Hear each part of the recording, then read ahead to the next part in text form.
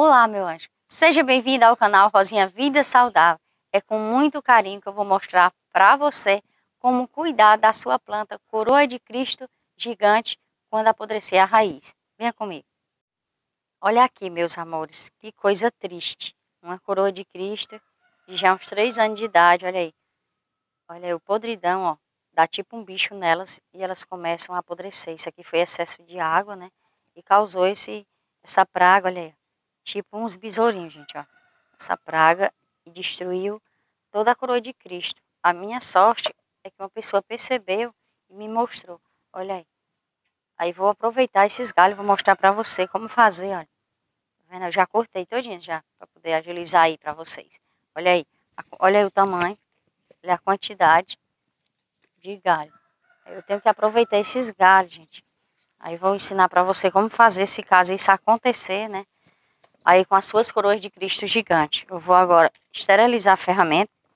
Vou precisar usar uma tesoura e um estilete. Então vou esterilizar para não ter perigo ainda de mais podridão.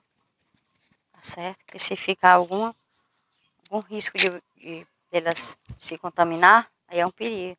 Cada uma que eu cortar eu tenho que estar esterilizando a ferramenta. Para uma não contaminar, um galho não contaminar o outro. Então, olha aí o que eu vou fazer. Vou tirar, gente, todas as folhas vão ser retiradas. Vai ser plantada simplesmente na areia grossa seca. Daqui uns 3 dias que eu dou uma leve borrifadazinha, vou ter naquele cuidado para não apodrecer novamente. Olha aí, gente. Agora aqui, meu estilete já está esterilizado, olha aqui. Aí, ó, já tem podridão aqui. Tenha cuidado que essa planta é espinhosa. Olha, viu? Esperar o leitinho sair. Isso aqui é a seiva dela, gente. Como se fosse o sangue, né? A gente tem o sangue, o sangue dela é a seiva. Aí vou bloquear com a cola, né? Olha aí. Olha aí, com a cola. Vou fazer um bloqueio para secar. E daqui 1 minuto eu já posso plantar. Se você não tiver a cola instantânea, você pode também estar usando a canela ou talco barla. Agora só tem uma diferença, é que você tem que deixar ela 5 dias para cicatrizar. E a cola não, a cola já bloqueia já imediato, tá certo? Então é bem melhor a cola, né? Eu aconselho mais a cola. Mas é porque às vezes a gente não tá tendo. Vou esterilizar novamente aqui as ferramentas. Esse é um cuidado muito especial que você tem que ter. É indispensável. Jesus, cadê a tesoura? Tá aqui. Então, cuidado que você tem que ter para não acontecer, causar mais podridões novamente. Olha a outra aqui, ó. Olha como está, gente. Que coisa horrível. Novamente tirar as folhas. Porque se eu deixar as folhas, vai ficar roubando seiva para as folhas, né? E eu não quero que isso aconteça. Tá? Já esterilizei esse. Agora eu vou pro corte novamente. Olha aí. É muito fácil, gente. Olha a quantidade de galho que eu ia perder se eu não fizesse isso aqui. E agora não. Pelo menos os galhos eu vou recuperar. É uma cor de rosa linda, tipo essa daqui. Olha aí que cor linda essa daí. É cada uma mais linda do que a outra, gente. Olha aqui a matizada, mostra aqui, Raimundo. Olha que lindeza essa cor matizada, bem devagar. Olha essa aqui, amarelinho creme, linda. E olha que espetáculo aqui veio da Polônia. Que linda essa. É uma cor de rosa com verde, né, nas laterais. Muito lindas. Todas são lindas. Coroa de Cristo é linda. Só que tem que ter aquele cuidado, né? Como rosa do deserto também tem que ter cuidado. Elas não gostam de estar encharcadas, não.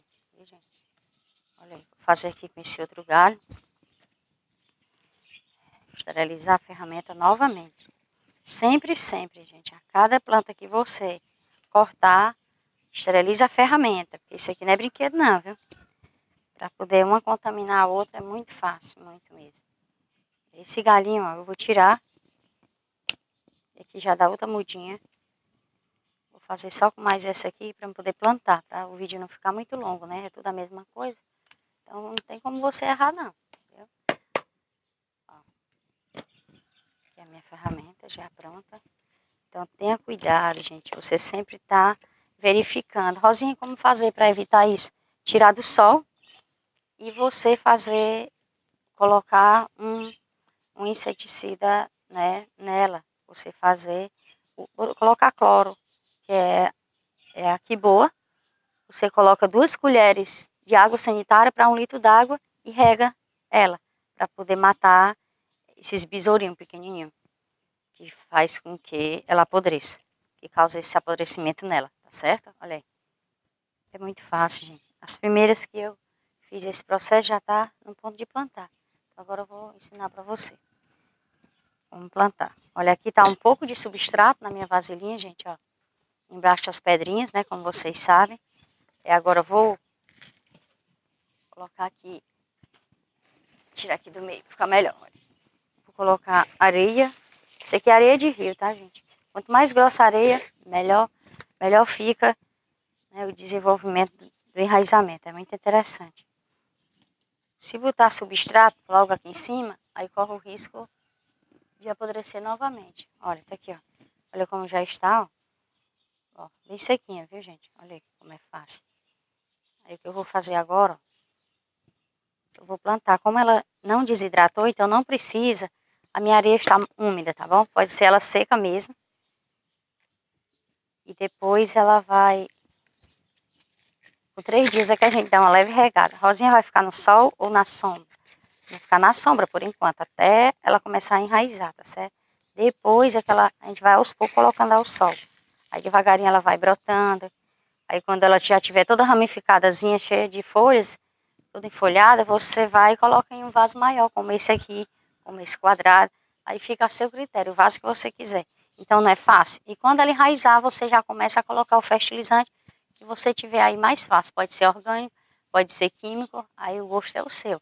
Só tem que fazer as aplicações que é para poder ela dar essas lindas florações como estão essas daqui, ó. Essa daqui eu já estou colocando já o fertilizante. Estão ficando lindas, principalmente agora, né? Que mais logo vai chegar o verão, se Deus quiser, em nome de Jesus. E aí já vai florir bastante, todas as rosas, eu creio, né? Então é isso aí, gente. Quero agradecer imensamente a nosso Pai Celestial, que é um Pai maravilhoso, que faz tornar possível as coisas impossíveis da nossa vida. E mandar um abração para você. Gostaria muito que você curtisse, compartilhasse em todas as minhas redes sociais, tá bom? Se você ainda não é inscrito, por favor, se inscreva, tá bom? Você que é inscrito em meu canal, eu oro por você todos os dias e pelos seus familiares. Então, ore também por mim, tá bom? Me coloque em suas orações, que isso é muito importante, orarmos uns pelos outros, tá bom? Então, um beijo no coração e até a próxima.